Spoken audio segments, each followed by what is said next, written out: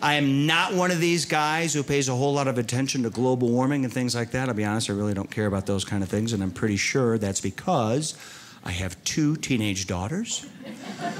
And anybody out there with teenage daughters, I'm sure you'll back me up when I say, yeah, you guys think teenage daughters? I'm sure you'll back me up when I say that there are a lot of days where I really don't care what kind of planet they're left with. I really don't care.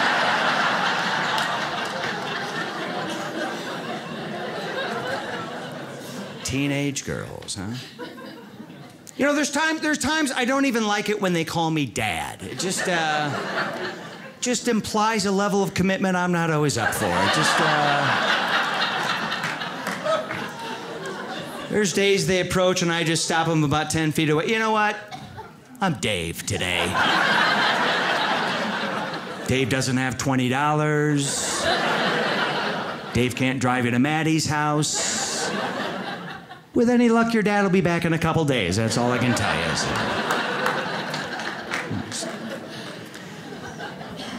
The way they talk to you, it's just so sharp and just so angry. I asked my oldest daughter, I said, what do you want to do with your life? She goes, I like birds. Did you even hear the question I asked you? She goes, yeah, I like birds. I want to be an ornithologist. All right. So she's not moving out.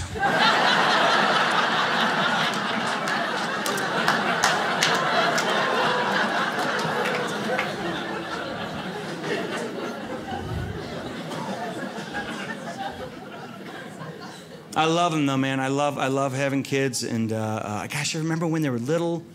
You know, that first one. The first one scares you to death, don't they? Because that's the one you prepare for. You over-prepare. You read books, you watch videos, you go to class, you think you know everything. The water breaks, you forget everything, right? I remember the first time I held my oldest daughter in the hospital and she pooped her diaper, I thought she was gonna blow like a potato in the microwave. Because if you've ever seen an infant do that, they squeeze into a tiny little piece. And I'm screaming at my wife, get a fork, put some holes in her. If this kid blows, the insurance does not cover the cleanup, I'll guarantee you.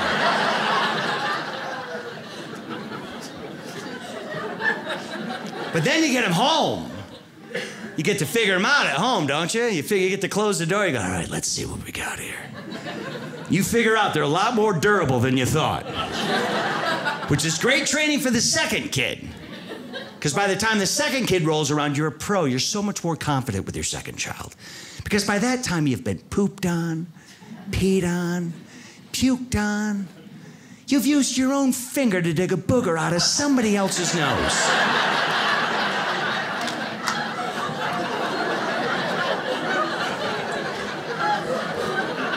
So that second kid, you don't even really care about that second kid, do you? I mean, they're naked, rolling in dirt in the backyard. Hose her off, we're late, let's go.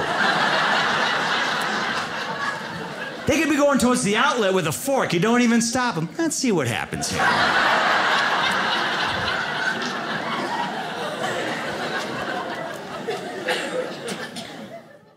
Hey, did you know that Dry Bar Comedy has their own app? Download it right now to watch, save, and share clips. And watch my whole special.